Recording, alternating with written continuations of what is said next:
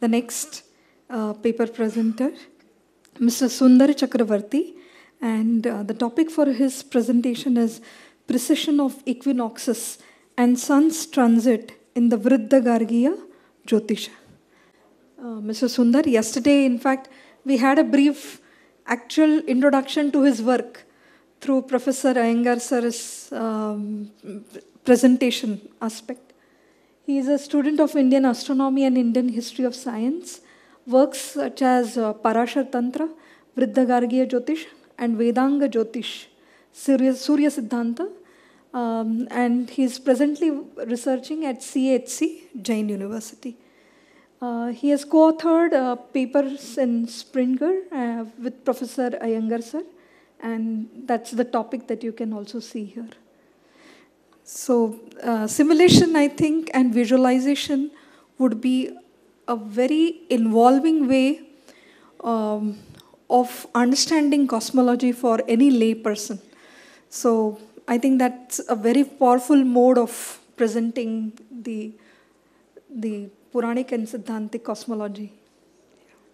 So good afternoon, everybody.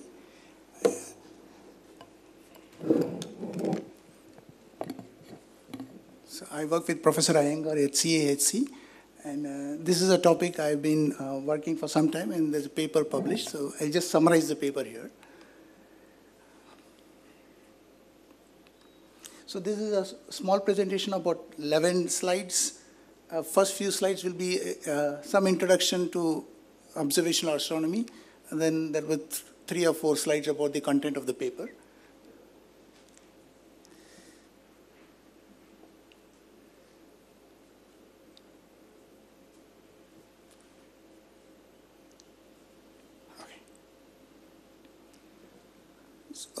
So what is Jyotish-shastram? You know, when I was young, I thought Jyotisham is about individual predictions. It's slightly, that's one aspect of it, that's a popular aspect of it. But Jyotish-shastram, here we mean the study of, it's an astral science, a study of celestials. Particularly the path of the sun, moon, and the planets in the background of stars makes, is an important dimension of this study. And if you look at the history that's been mentioned through the day, it starts with observations, from coarse observation to fine observations, to a computational model. That is trajectory of the Indian astronomical sciences. Vṛddha-Gārgīya Jyotiṣa is an important work in this sequence, and it's a big text of about 500 verses, 5,000 verses, my apologies, and spread over 64 aṅgas, some main and some upangas. And CAHC has already published 7 critical, a critical edition with 7 chapters spanning the first and the second aṅga. For this talk, we are going to talk about, I'm going to touch on Ādityacāra and Ṛtusvabhāva. Both of them cover the sun's transit through the nakṣatras. One is in the 11 sections, the other is in the 59 section, a bit far off.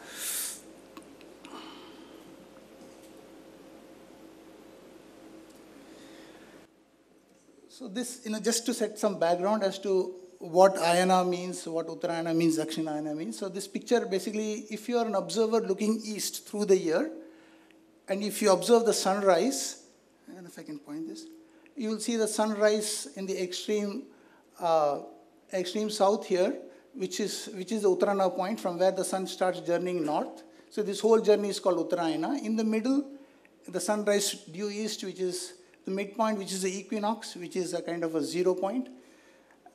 Then it goes to the extreme north, from where it starts the southern journey. So this, there are 2 ayanas per year, and the midpoint of the ayana, when it's moving northward, is uttarāyaṇa.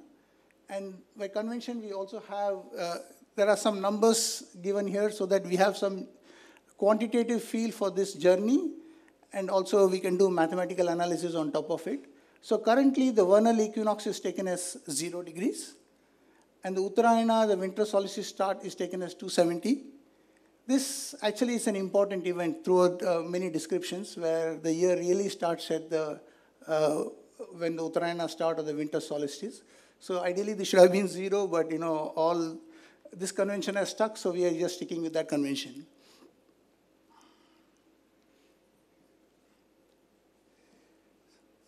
Slightly busy slide, but The other thing you want to understand is, what are nakṣatras?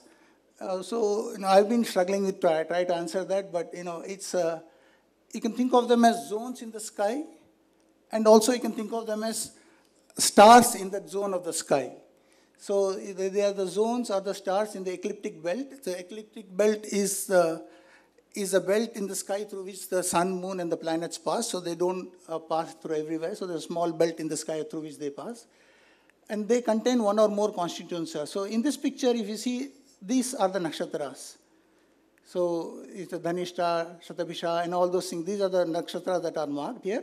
And these are the constituents, taras in it. So we have tried to show that the clean definition of nakṣatras is a good abstraction to have, but in reality, it is consisting of many individual stars spanned all over the place. To an observer, this is a nakṣatra. To a mathematician, these segments are a nakṣatra. So we got to struggle with those two definitions side by side. And of course, there's a clock dial here, there's a clock model here. So the sky can be thought of as a clock with the sun as a year hand and the moon as a month hand, something like hour and minute hand. And of course, the sun does a uttarāyaṇa and dakṣiṇāyaṇa cycle per year. And the moon actually covers this whole round in one sidereal month. So the clock analogy fits very well here. And the sun is a Ṛṭukāra. He makes the seasons. As he goes along, he makes the seasons one after the other. There are 6 seasons mentioned here. And there is something called precession I'll come back to later. So you want to keep this picture in mind. If you look at the text, some nakṣatras are clear in terms of, we know what the constituent taras are, and some have some ambiguity. So a lot of papers discuss this. Gondlekar, Iyengar, Professor Vaya also done it, and Saha Lahiri have published this.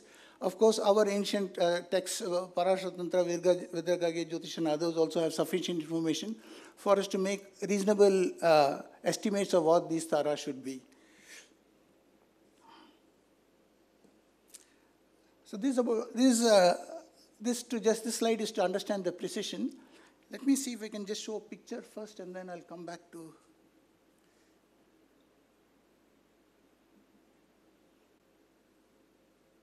All right, it got stuck here. Anyway, I'll continue here. So this is a globe. This is a celestial sphere that was mentioned earlier today. And this is the point, the easternmost point that I talked about. Assume this is the easternmost point of the sunrise. Now, if we track the easternmost point of the sunrise over many thousands of years, so in the year 2000, this was associated with uttarāyaṇa nakṣatra that went along with it. Around 0, it was Ashwini. Around 1000, it was Bharani. In the current phase, it's around minus 2000, it's Kritika. I'm sorry, it's all negative thousands. So in the current time, it is Uttara Purushtapada. So if you look at it, the equinoctial nakṣatra over the period of time has changed. And that is due to the precession. The precession is basically the Earth. If you think of Earth as a globe which is spinning, you can think of it as a top which is spinning but also wobbling. That wobble causes the pole star to change. So, and this pole, correspondingly, the equinoctial star will also change, nakṣatra also changes. So if you look at it, the pole star also has changed from in 2000 the current time it is in Polaris, and in 5,000 years ago it was pointing to Tuban. So this precession is an important phenomena that we use to date the text that we have.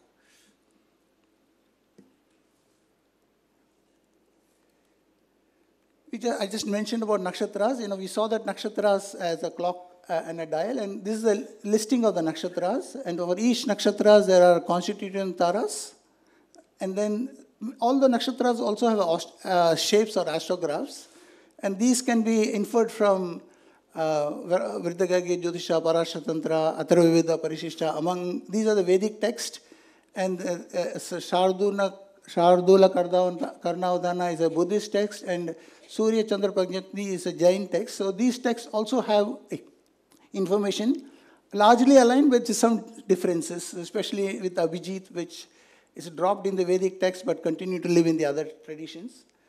And if you look at Aślesha, for example, Aślesha is a shape of a flag or a sarpa, and you can see that shape here.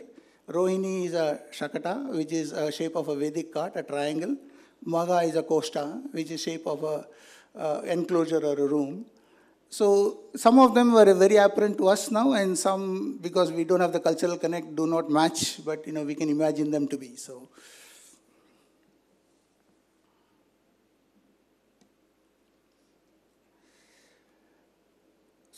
this is the first, the Ādityacāra chapter, the earlier chapter. And here,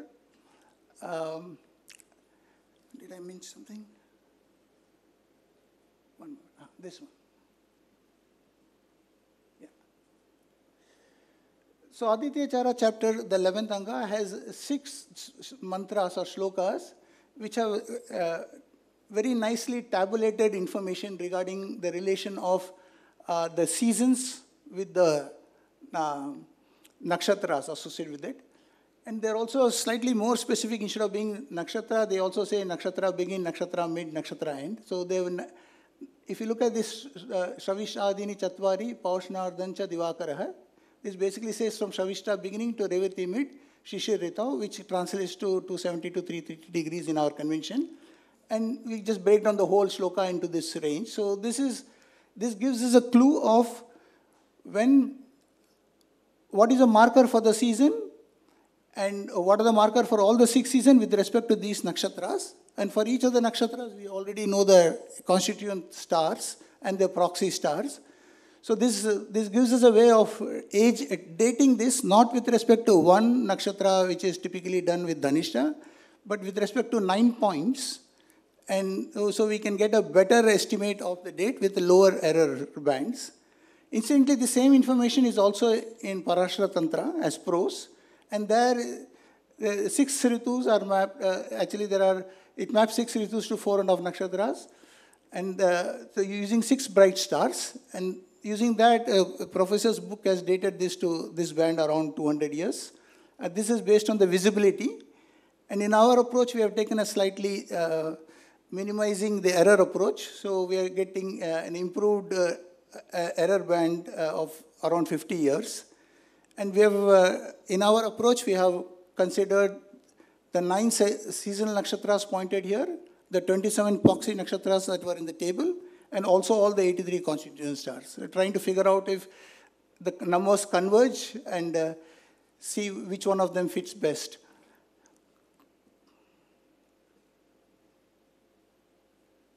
So there's a bit of math here, but just because I put some effort, I left it here. But the idea is to find the best fit method to find the epoch where most of the stars mentioned in the text of the nakṣatras are in their prescribed seasonal span. So that is the problem statement. And for that, we defined an error measure. The idea of the error measure is to see if if the taras of the nakṣatra fall in their band, they're considered to be perfect fit.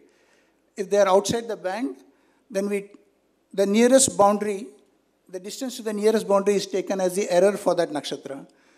So using that measure for multiple epochs from minus 2500 to 500 in steps of 50 years, we measure the error for each of those 83, 27, 9, and 27. The Iyengar, I'll come back to that in a bit. But different sets of stars, we kind of measure the errors, and they all beautifully converge into somewhere around 1250. So this chart also explains the same thing, but slightly more visual. The red indicates that more number of nakṣatras are in their seasons. So as you go farther and further away, most of the nakṣatras don't fit in the season mentioned in the text. As we come around this band, there is a maximum fit. The Swati and Uttarāyaṇa, a couple of problematic nakṣatras don't fit, but the rest of them fit very well. So we take it that this particular, the earlier shloka, the Ādityacāra chapter, dates to around this period, 1250 BCE. I just have a few more slides, that's all. So I mentioned Iyengar there. So Iyengar has published a paper where alternate stars for starting from Abhijit Dhanishta or Sravishta and Shravana are taken. And so if we, just to make sure that this dating is sensitive to that description of the nakshatra, because those arguments are also valid, we plot and they also come to the same region. In fact, there is another plot that is slightly more complicated, I skipped, but it goes back to a little bit before also. So, Saha and Lahari has a list. Also, the text of Parashara Tantra and the Vṛddha-Gārgīya Jyotiṣa along with their astrographs and their relative positions. So, we have taken those things. These 83 stars should be considered along for these constellations. For those 83 stars, why not 85 or 2, 2, 3? So, this Parashara Tantra, Vṛddha-Gārgīya Jyotiṣa is the source for this. No, brightest stars around the 6. Is it not true? The bright stars around the Certain number of stars mentioned for each constellation. Right. Does that add up to 83? Right, that adds up to 83. It adds up to 83. So, now, if you physically identify them with the stars as we see them today, it will be only 83 or there can be more stars which could be in that place? no, in our approach, it will be 83. If you physically see, I have not done for all 83, but I am fairly confident it will map up to 83. I have not validated each one of them. stars around the ecliptic, isn't it? Which can be assigned to various segments. Yeah, the problem is this. The 5 texts which are there, ancient texts, all of them they give multiple stars. No. Nakṣatras are not precisely 27 discrete entities. No, nakshatra division I'm saying. Nakshatra division is that. And so the bright stars around the ecliptic, that is an independent thing. Ecliptic is a circle. So in that, let's say 83 bright stars are there very near that. So then... No, they don't do like that. If they were like that, they would have been different. The way that we have understood is that 83, the basic things have been selected due to moon's position. How it was done is not very clear. But each constellation says, for example, Rohini, they are very clear it has 5 stars. It is, the bright star is Aldebaran, but the others are above that, And they wanted a graph, they wanted a triangle to get formed, like the Vedic Soma Shakata, Soma Yaga Shakata. That is what it says. So similarly, for Magha, it has to be like a koshta, like a room. And for Jeshta, it has to be like Mala. See, the Jain say it has to be like a Gajadanta, like it has to be an ivory stick. And for Ashlasha, it has to be a hood. So it is not the brightness, it is the figure they have taken when they were rising. And in Parashara Tantra, it gives the directions also. The northeast, there is one star, southeast, another star kind of thing. Our identification may be slightly wrong, but by and large, that is what it is. So what is the relation between these names and shapes? For Magha, you are saying that it is like a room costa, but I don't see any relation with the name and... Any relation between? Names and shapes. Name and shape. Name and shape. Shape is there. No, shape is there. Which text is the shape mentioned? Is I think what is It is mentioned, in the text it is mentioned, Koshtagara. And Koshtagara is a name for Magha, an alternate name. Why? No, because those 5 stars, 6 stars, if you join them, they look like a room. But why Makha? Everybody has every imagination. So you can construct so many things, but that is okay. But why? I can't answer Ādityacāra, I don't know. No, if it is like a room, Koshta, his question is why did they name it Makha? Then they could have made it Koshta That is only. the original name, that is the Vedic name. And that is described here.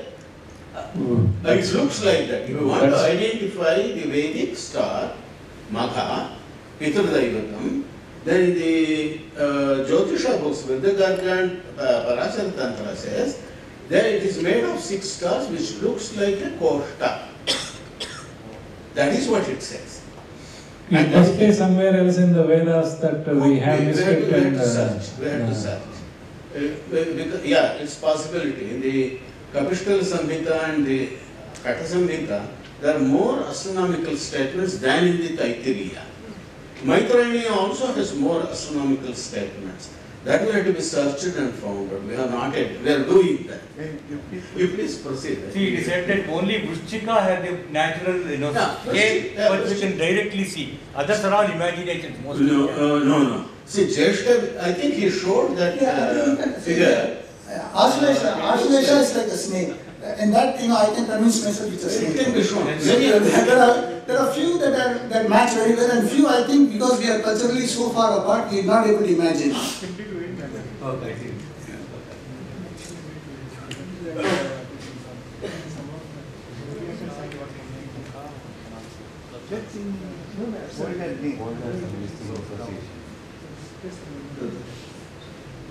So this takes us to the second chapter, which is the Ṛtusvabhāva.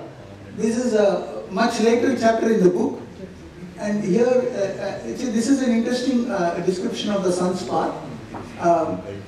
Here it mentions the sun's path is mentioned in terms of 12 Vaidika and 12 their equivalent Laukika names. Madhu is mapped to Chaitra Masa, and it also tells you the nakṣatra in which they belong. So Revati. So all these 12 months, both the Vaidika months and the Laukika months and their corresponding nakṣatras are given. So instead of the 6 partition here it's a 12 part here. And also the nakṣatras are plotted here. And we did the same kind of minimization of error of information, for this information that was given, and the red line shows it. And this particular shloka they show around -500. So the interesting part is, the season, the transit of the sun is given in 2 places, but they seem to be about 800 years apart. So this leads us to think that this Vṛddha-Gārgīya Jyotiṣa is a compilation of knowledge as we go along with a refined model as time progresses. And in Ṛtusvabhāva, of course, the Ritu sequence begins with Vasanta non-Shishira. That is in the way they describe. So there seems to be some movement for the start of the year pointing to Vasanta from Shishira. And the Ritus, as I said, are related to months, not the nakṣatra span and boundaries. So this is, it looks like slightly more refined way of, or small grain time description. And of course, Shravishta is past its time, whereas Shravishta was at the beginning. So this is a hint of the precision. And this is an important conclusion that Professor has made. The 12-month solar zodiac, obviously intercalation emerges. So the solar zodiac can be seen here. It is not something that somebody else has to tell us. It's already mentioned here very clearly. There is no doubt at all as to what this is. So in closing, there is a progression, in the early Vedic text, the 2-ayana 6-ritu system was there, and those can be thought of around -1700 BC. That's called Maitrayani. And of course, the Ādityacāra around 1250 starts by having a 4.5 nakṣatra per season. By the time we are Ṛtusvabhāva, there is a 12-month solar cycle. VGJ is layered. And of course, this is what we wanted to highlight, the solar zodiac. References for that in unambiguous terms is available in Indian tradition. I am happy to answer any questions. Thank you. When did this Vedic month names change to this Chaitra Vaishakha? Can we know when they identified? I generally think it believe because the Purnima happens near that star, right? Yeah. So, the dating of it is a problem to be solved. But this is, in my mind, the first textual references where these months are used in the solar context. So these months are used in the lunar context somewhere else earlier, but in the solar context, this is the first time it is used. When it was origin and what is its relation to the nakṣatra with the full moon, there are some speculation, but I don't have firm answers now. It's a good question. So, am I right in understanding in the following manner? Your assertion is that, rather you didn't say this, but normally it is believed that all these zodiacal division, Mesha, Vṛṣabha, etc., is borrowed from the Greeks. Normal, I am not saying you. So you are saying that no, actually this zodiacal division is associated in Indian text much before the any possible borrowal from the Greeks. Am I right in understanding? No, it comes from Mesopotamia. No, Mesopotamia. Okay. Mesopotamia, I agree. Exactly, that's what we are This is trying what to you want say. to tell? Yeah, want to little bit elaborate on what you said. The zodiac, solar zodiac, if that is what we are talking. Yeah. As it is understood, it is the movement of sun. Yeah. In relation to time on earth for human beings. How much he has moved there in relation to my time here. Initially, they were all the felt seasons. The Ritus were felt, summer or winter or other thing. Now, if you compare the east and the west, as you are telling, the Babylonians had only 4 seasons. They have the solar zodiac around the same time. Yes. At least that is what Vṛddha-Gārgīya and others they have given. They have 4 seasons. They have 6 seasons. This 6 also is not original. It is the 2. That is Maitrayani Haranika, 2 ayanas is the original. Because there it is said Saumya and Agneya. They felt feeling, the human beings. Yesterday I mentioned about the Kala. The Kala continues, the description of Kala in that, and then it goes to these descriptions. I could not cover that, no. Whereas here, the 6, then it becomes 12. In between there is one Chaturmasya also. That is also a zodiacal system of solar zodiacal thing. So it is 2, then Chaturmasya 3 divisions, then it went to 6 divisions, then it became 12. The Jains have still maintained their Chaturmasya divisions, as it is. So this is the difference. So the Chaturmasya means 4 months, 3 partitions. The Babylonians had 4 partitions. They never had 3. No, even Greeks had only 4. Yeah, only 4 partitions. Ashokan inscriptions talk about 3 divisions of 4 Sorry? months. Ashokan inscriptions have 4-month divisions. Yeah, that is the Chaturmasya. Chaturmasya.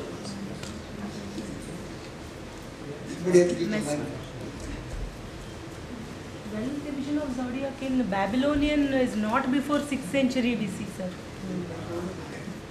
Because Molapin, I think the last Meshadi, we won't find Aries. We'll talk about it later. Yes, sir. Thank you for a nice presentation.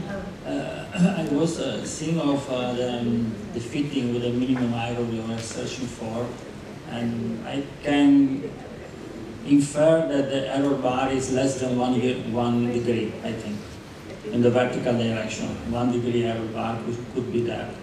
My question is, are you, because of the long time span, 2500 before Christ and this kind of, so it's 3,000 or 4,000 years ago, are you taking into account the proper motion of the stars? Yes, so a good question. So proper motion is taken into account. The data is being harvested from stellarium. It's not computed based on precision. But I found out that computation based on precision is a lazy and reasonably good way. The proper motion doesn't contribute too much except for a couple of nakṣatras, except a couple of stars. So proper motion, while his point is valid, doesn't contribute to any significant additional error here. Because it should be about 3 degrees or something like that, the proper motion. 3 degrees probably not.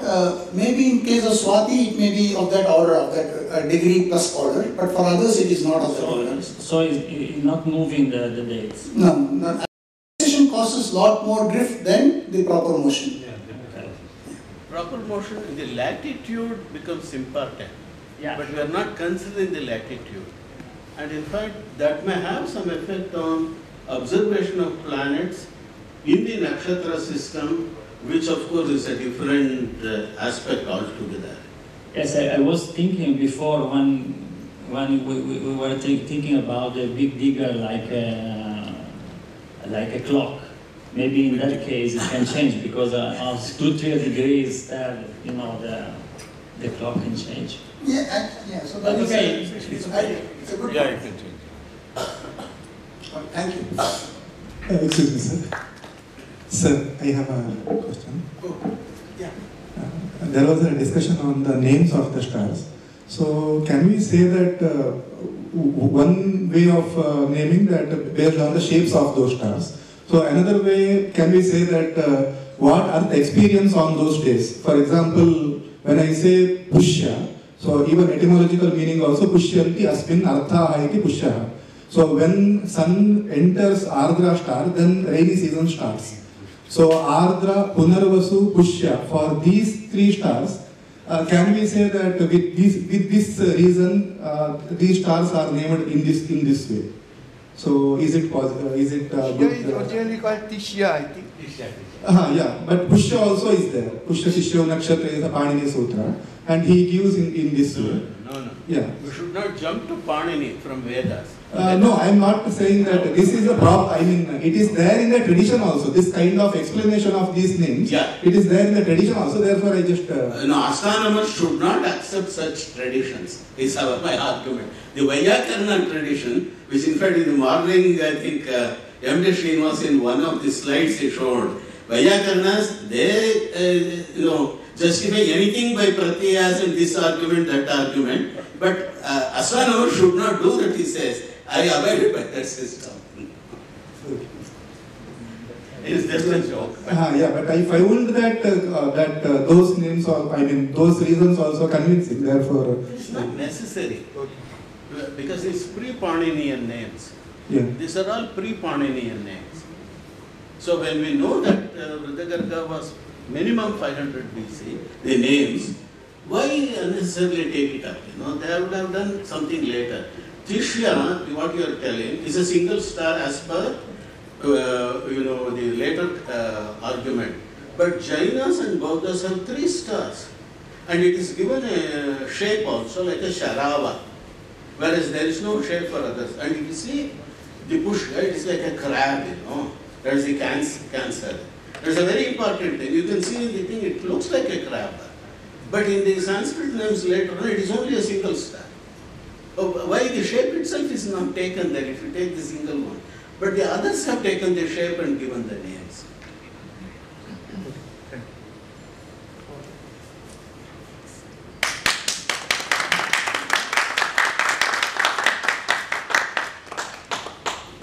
Yeah, we are very happy seeing the interactive discussions happening with all of the paper presenters.